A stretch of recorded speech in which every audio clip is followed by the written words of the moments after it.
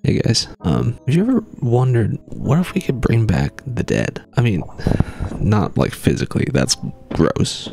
Most people agree. But what if we could bring back like one of our favorite old authors? I mean, we've been talking a lot about AI for our own content creation, but another interesting thing about AI is you can feed it and train it on books that we have, that exist, that are in your local library.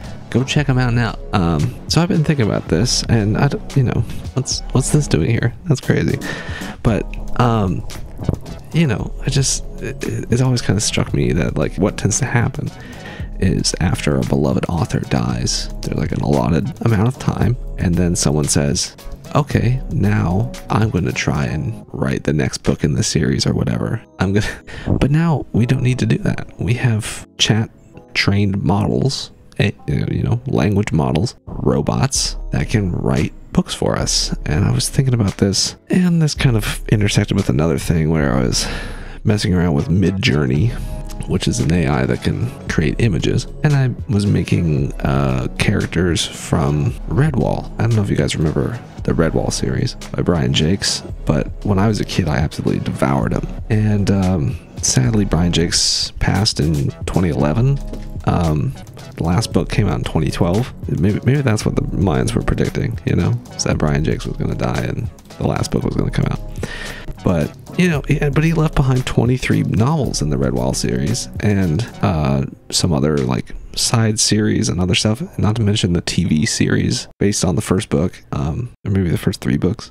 And I think there's a whole generation of kids that are nostalgic for him, and I've actually recently gone back and they're still entertaining books, and they still, I think, have value. And this also kind of intersects with what I was doing with Midjourney. Was I was making the cat that I live with, Sid, I was making him into a Redwall character. That was the idea. So I thought, well, what if we could write a Redwall series, a Redwall book with Sid as a main character, and it's trained off Redwall books. So let's try and see.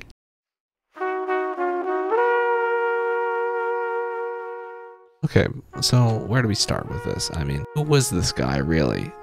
Let's get a little background information on the guy first, and then we can get into the actual writing process. I'm Brian Jacques, and welcome to Redwall Abbey.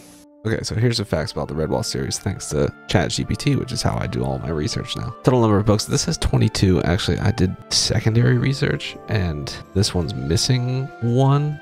It doesn't have Doom White on here, which came out in 2008, but it says 22 books. Brian Jacques, born in Liverpool in 1939, so he's like the same age as my grandparents. Worked as a delivery truck driver, a longshoreman, and a bobby before becoming a full-time writer. Wrote the first Redwall book in 1986, published in 1987.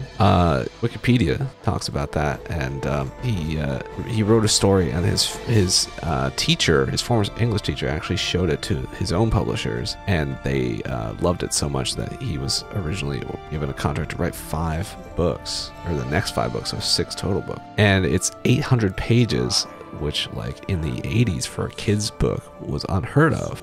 Most kids books were like 200 pages. Harry Potter books obviously also very large, but Redwall was first. Redwall was doing it first. And it talks about here that he had this very visceral style, where he would, his writing style talks about smell, taste, gravity, balance, temperature, touch, and kinesthetics, not just visual sensation and sound, because he originally wrote the books for the children of the Royal Wavertree School for the Blind. Whilst delivering milk to the Royal School of the Blind, he would read books to the children. Now, some of the stuff, especially for the older kids, that the publishers used to send in, I didn't like. It was about the now, about the here, today, divorce problems with the family and teenage angst and all, and surely there must be a bit more imagination to be had in this. Yeah, what happened to the magic? Disappointed at what he was reading for the children, Brian decided to have a go at writing his own book. Once upon a time. However, it was a friend, Alan Durbin, who later persuaded him to get it published. I said, it's only a kid's thing, Alan. I said, you don't have to waste your fag. So he said, no, give me it here. Now he took it away and he read, and he sent it to his pub with an advice note saying, this is one of the best children's stories.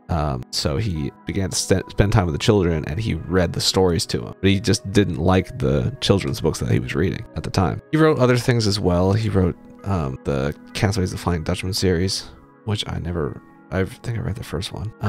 You know, he did some other stuff outside of Redwall, but clearly that was what he was kind of in love with. Which, like, that's your major body of work. That's fine, you know. It's good to be in love with your characters and want to keep making new stories. And it doesn't just follow the same characters as well.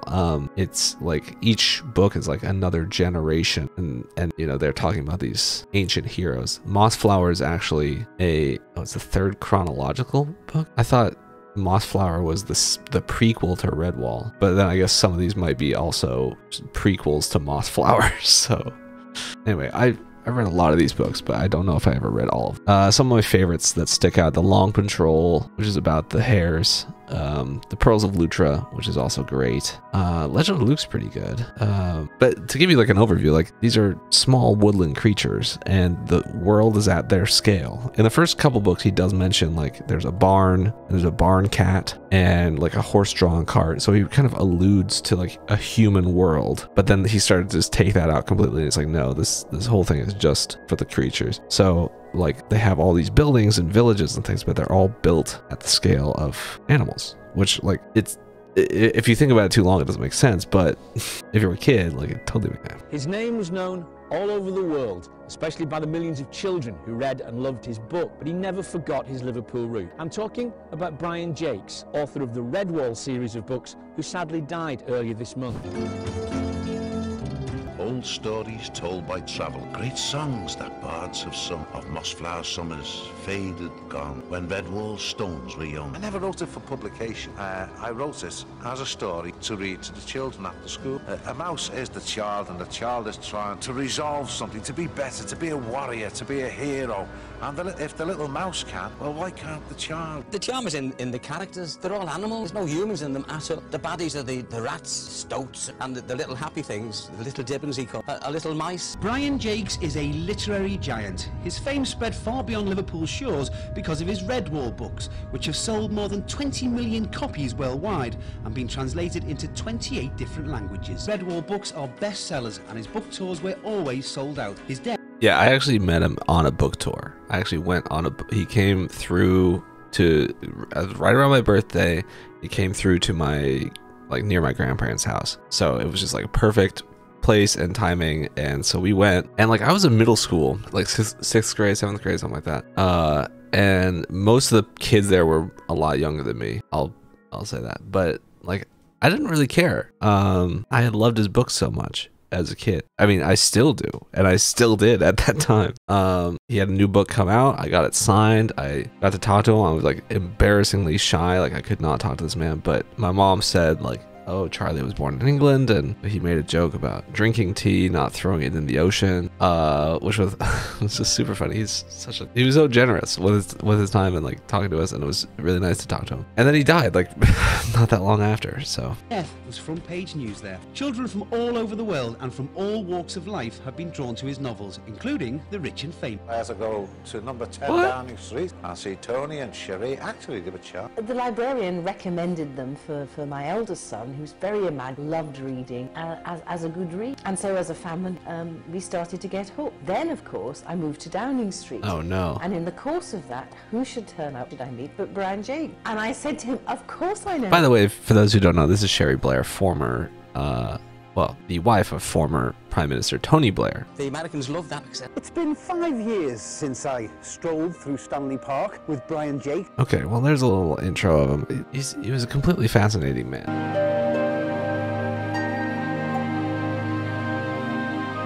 Okay, so there we go. There's a little bit about Brian Jacques and kind of a little bit about the books. They had such a deep lore. That was kind of the interesting thing, where instead of just focusing on the same characters novel after novel, sometimes 2 or 3 novels would be about the same characters or recognizable characters, which early on I was so interested about, because I was like, oh, I recognize that character from a previous book. It was such a great way to connect us to something we'd read before and maybe liked, and kind of have these characters as guides to like teach us where we are in the story. So you'd see a character in one book, and then in the next book they would be aged, 20, 30 years or something like that. It's hard to tell the scale of the lives of woodland creatures.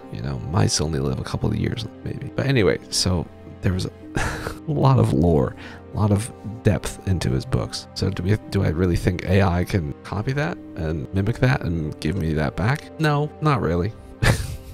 Is it a clickbaity title? Yeah, probably. But let's at least see what we can get, right? Here's one I just asked it to come up with, and just to see if it had the idea. It was a quiet day at Redwall Abbey. The sun was shining brightly. The abbot, Matthias, was sitting in his study, lost in thought when he heard a faint voice calling out to him. At first, he thought it was just his imagination, but the voice grew louder and clearer. Abbot Matthias, come to the gate. Matthias quickly made his way to the gate, where he saw a young mouse standing outside. The mouse was panting and sweating, and he had a look of urgency on his face. Abbot Matthias, I've come from the north, the mouse said. There is a great danger brewing in the land, and I've come to seek your help. What kind of danger? Asked Matthias, his heart racing with excitement. A band of evil ferrets has taken over the land, said the mouse. They are terrorizing the creatures of the north and making life unbearable for all who live there. The creatures of the north have come to you for help, Abbot Matthias. Will you help us? Matthias didn't hesitate. He'd always been a brave mouse, and he was not afraid to take on the challenge. Yes, I will help, he said. Gather the Redwallers and let us set out to the north. We'll put an end to this evil once and for all. And so Matthias led a group of Redwallers on a journey to the north, where they would face their greatest challenge yet. They would face fierce battles, treacherous terrain, and dangerous creatures, but they would not give up. They would not rest until the ferrets were defeated and peace was restored to the land. The story of Matthias and the Redwallers was just beginning, and there was much adventure and excitement in store for them. And there you have it. That's the opening chapter. Yeah, so that's a little straightforward. It's not exactly what we wanted. I also asked for, so I'm making Sid into a Redwall. That's the idea here. In fact, let's do that next. I want to create my own character and kind of have my own lore, or my own Redwall novel, right? Because like my book that I'm asking the computer to write for me, so I can do what I want, right? I'm like, well, we've had squirrels be the main character, we've had otters be the main character, we've had ferrets be the main character, we've had foxes be the main character, we've had mice, of course, badgers. I don't know if we've ever had any of the moles really be main characters. Oh no, maybe we did. I can't, dude. There's been so many books, 20 plus books, and I think he did almost pretty much every permutation of like having one of the main characters be a cute animal that you wouldn't expect, but he has to be the hero, you know? Like Outcast of Redwall, they take in this wounded ferret, and this ferret is like raised at Redwall, and he always thinks he's evil because he's a ferret, and ferrets are evil. But then he realizes he has to come back and save Redwall. But I wanted to do like, what if you had a cat? What if it was a cat? So let's do that.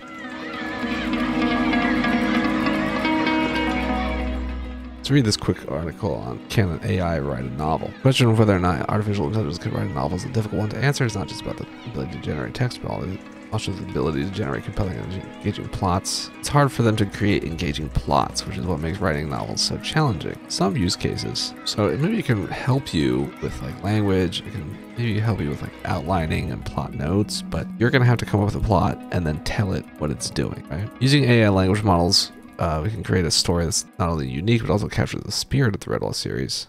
From the heroic mice and woodland creatures to treacherous villains, AI algorithms we're using have been trained on hundreds of thousands of books, including the Redwall series, not just randomly generated gibberish.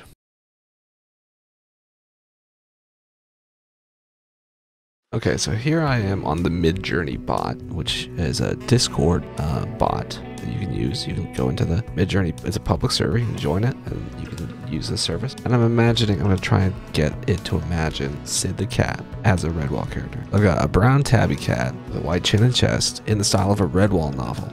He's wielding a sword. What are these? And this, you have to wait for this because it'll like get all these things. Oh yes, here we go. Look, these are mine. This is me. Go. Where'd it go? Oh no, I lost it. What do these buttons do? Oh. Okay, I do this. I don't know what you mean. Oh, upscaling image 1. Oh, yes. All right. So there we have it. This will be the cover for our book. Only a few strange details here, like how does a cat's paw hold a sword? Clearly doesn't really know that. It does know that Sid is chunky. The number of toes on some of these feet is a little strange. But whatever, as a cat wielding a sword, this is what I wanted for saving.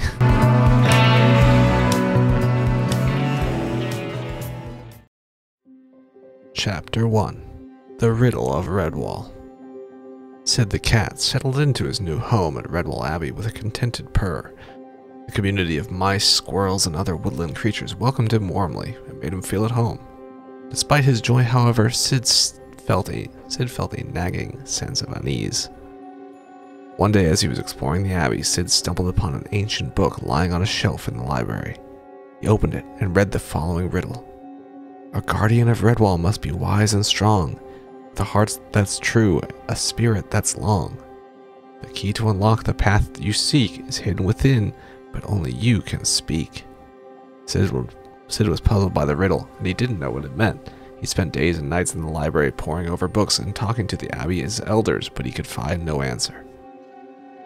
One night as he lay in bed, he had a vivid dream. In the dream, he saw a vision of Martin the warrior, the legendary protector of Redwall.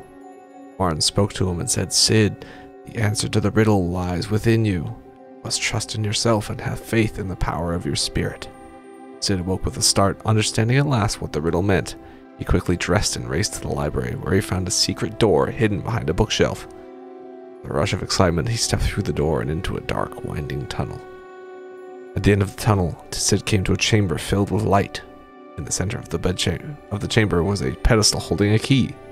With a shaking paw, Sid reached out and took the key. As he held the key, a voice spoke in his mind. You have passed the test, Sid. You are the newest protector of Redwall, chosen by fate and Martin the warrior himself. Your destiny is to defend the abbey and its residents against all threats now and forevermore. A sense of awe and responsibility, Sid accepted his destiny and vowed to always be true to his calling. He knew that he had a great task ahead of him, but he also knew that he was ready to meet any challenge that lay in his path.